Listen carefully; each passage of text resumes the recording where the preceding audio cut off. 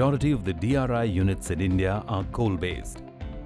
In a coal-based DRI unit, non-coking coal and iron ore along with limestone or dolomite move along the length of the kiln due to its inclination and rotation.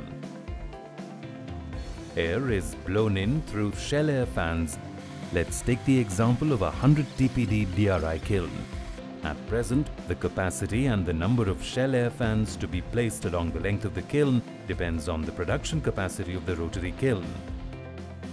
These shell air fans are controlled by a single variable voltage frequency drive which drives all the motors at the same speed.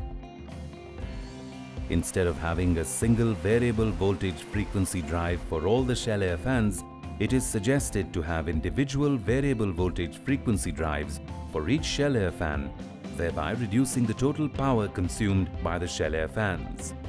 There are 7 shell air fans and 7 thermocouples representing the 7 zones.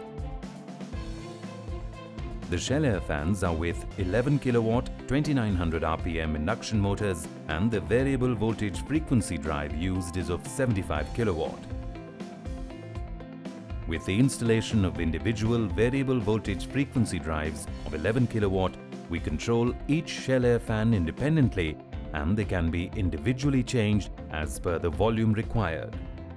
For the purpose of automation, feedback from the individual thermocouples will be taken and corresponding speed of the shell air fans will be noted. This will form a closed loop and the feedback will be received by a PID controller.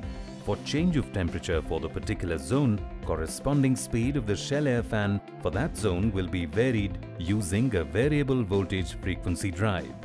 Thus, changing the speed of one of the shell air fans will not affect the others. Since the power consumption is directly proportional to the volume of air delivered, there will be significant energy saving. For a 100 TPD DRI plant, installation of the automation and control system will incur a cost of approximately 20 lakh rupees. This installation can lead to a saving of 66,528 units of electricity annually. This means a monetary saving of 4.74 lakh rupees per year. Thus, the investment can be recouped within a period of 4 years.